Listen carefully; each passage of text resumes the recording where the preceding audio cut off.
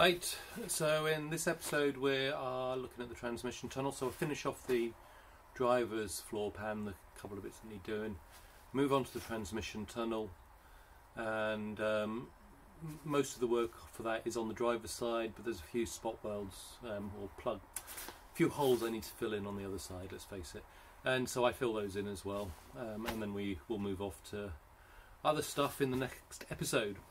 I had anticipated it would take me a week to do the transmission tunnel, and it's taken me a week to do the transmission tunnel, and I was off for a couple of days during that as well, so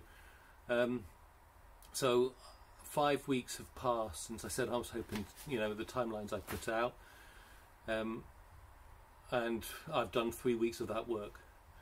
Now, having said that, I was out for 2 weeks as well, so we're sort of there or thereabouts, but I'm beginning to realise that I missed things off, and so there'd be a lot to capture in my odds and sods, which was at the end, but we are progressing, and I'm still got to be careful that I don't try to rush things to hit a target and don't do a job that even I'm satisfied with, let alone someone else being satisfied with. So yeah, we're working and it's coming.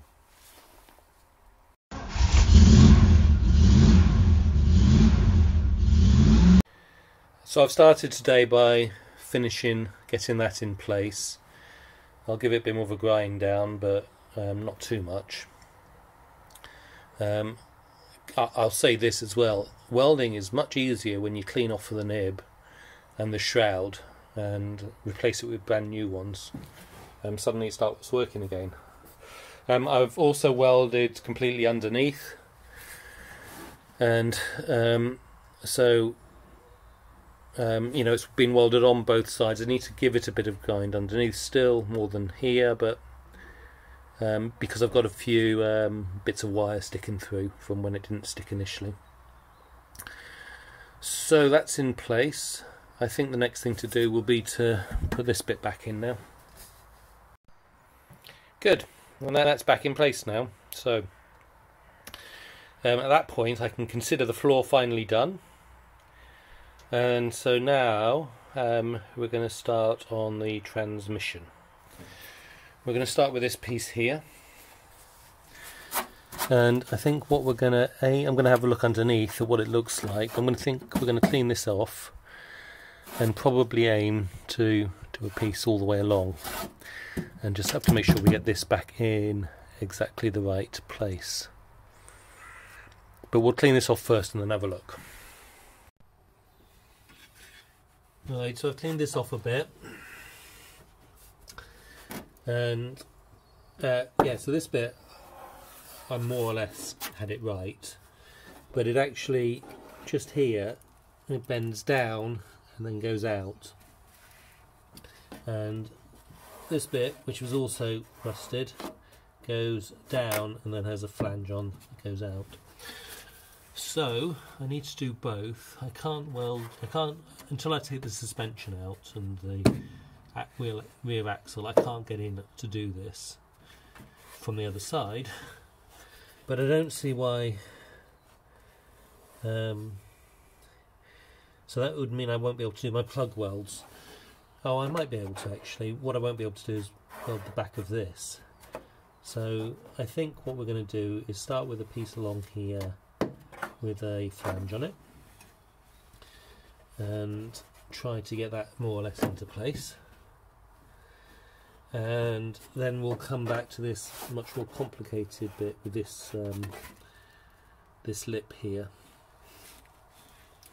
and just here you see it comes out, so this is going to be difficult around here. So from this bit on it's okay, but this bit here is quite difficult, and I don't know if really I should take all of this seam sealer out and see what it looks like in there, but I guess I'll get to it at some point.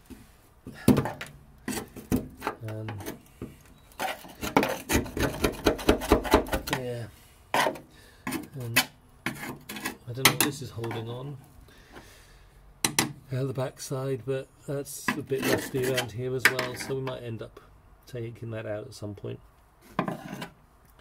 who knows? Okay, so we're going to start with this bit.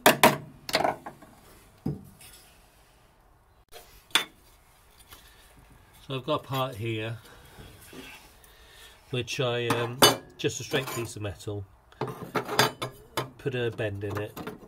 I've then done a cut along here and slowly curved that around, and that in theory fits in there. So what I'm going to do is I'm going to trim this off here.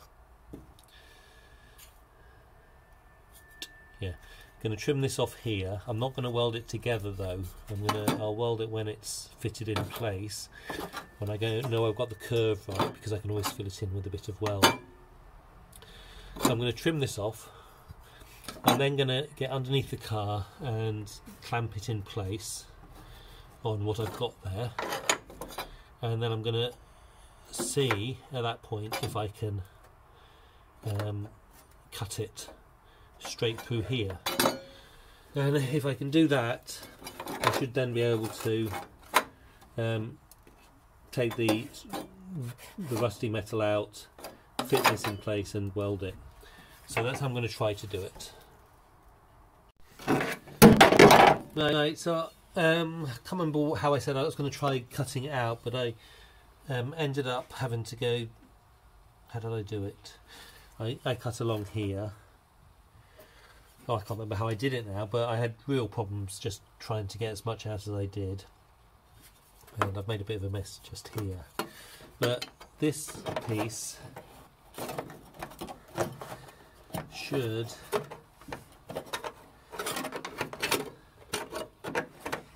go in here.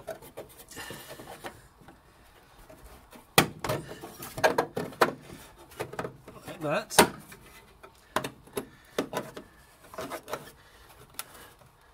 Okay, so that goes in like that. Problem I've got is I've got no way of cutting this little edge here. None of my tools will get to it. So if I want to do a cut and butt, I'm going to struggle there.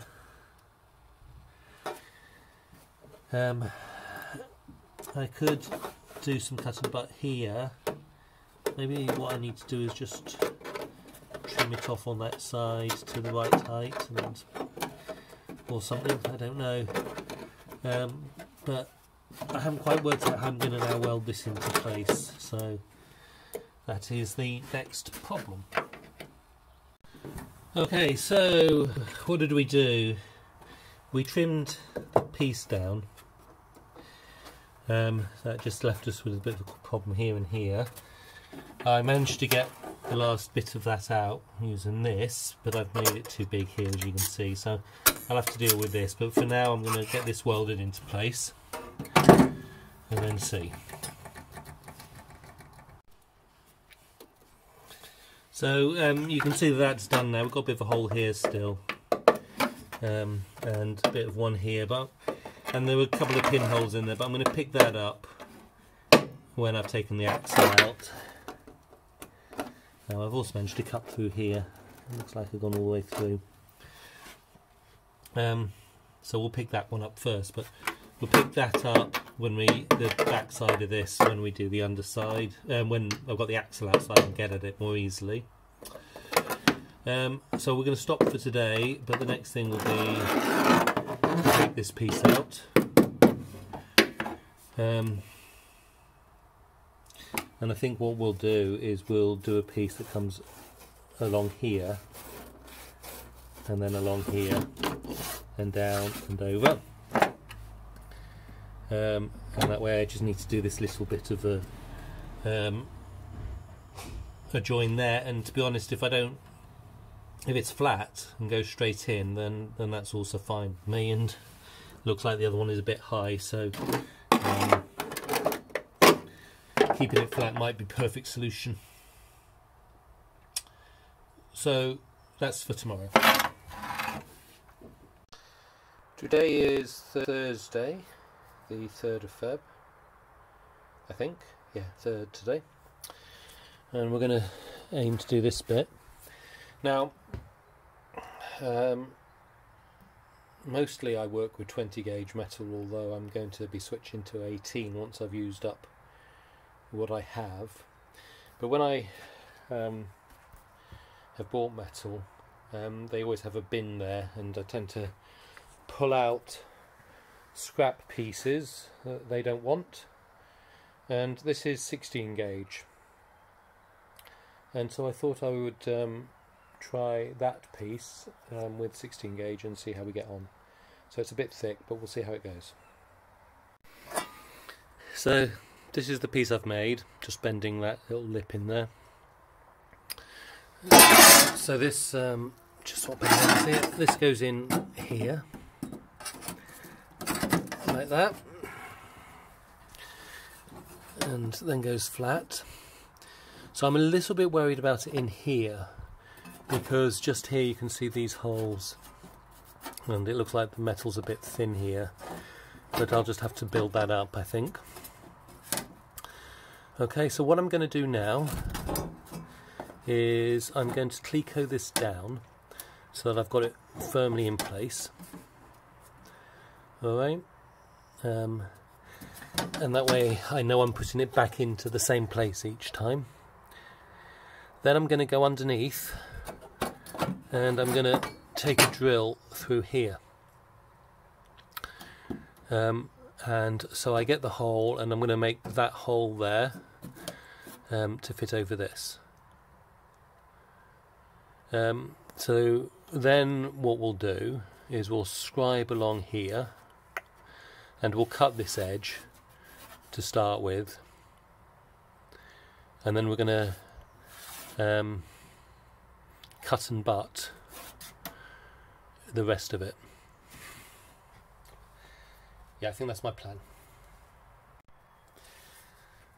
Okay, so I've got a very slight problem here in that my plan was to stick a bolt through here and hold it in place so that I have the strengthener piece underneath there firmly locked in. It's not a 7/16, it's not a 1/2 inch, it's something other, and I've had a look on in the catalogue, and it's a very special, well, it's a hex nut or bolt, hex bolt.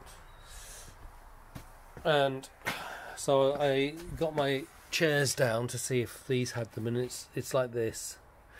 It's one of these, but it's bigger than this, and I've gone through all the little bits that came with the car, and I'm determined, given how much was missing from the back. I think there was a box missing when I bought it of parts, rather than those hadn't been sold off, but there we are.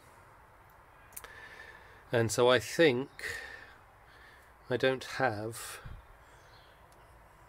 the right nut to hold that in place. Now, the problem isn't the cost, because they're about 20p each, which is next to nothing, but I don't know what size, so I can't buy it locally, which means I need to get it from, you know, the specialist, and so that's delivery times. So I'm just having to think about how to do this now.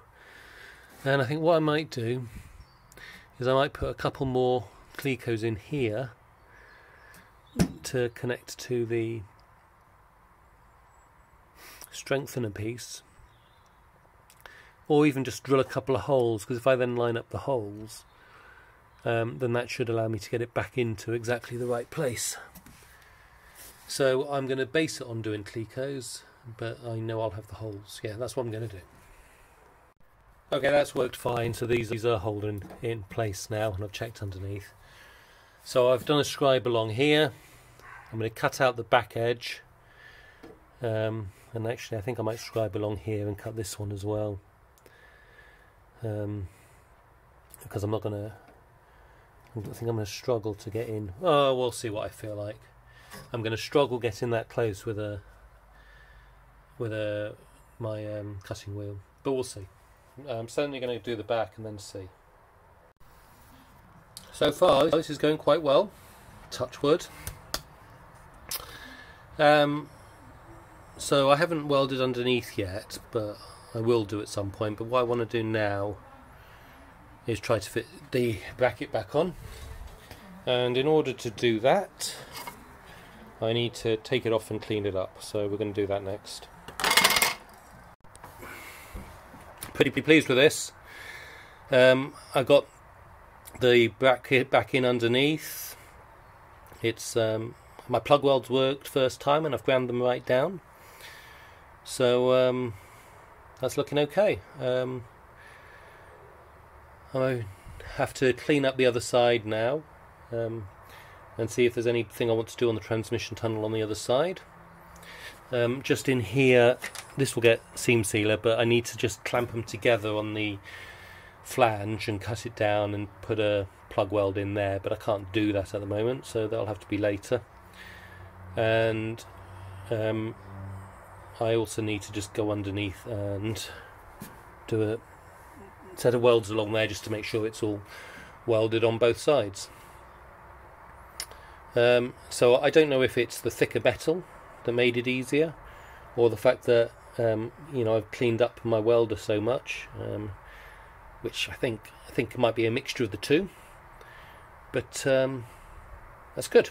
So we're moving on. Been away this weekend and I haven't got much done. I've just got back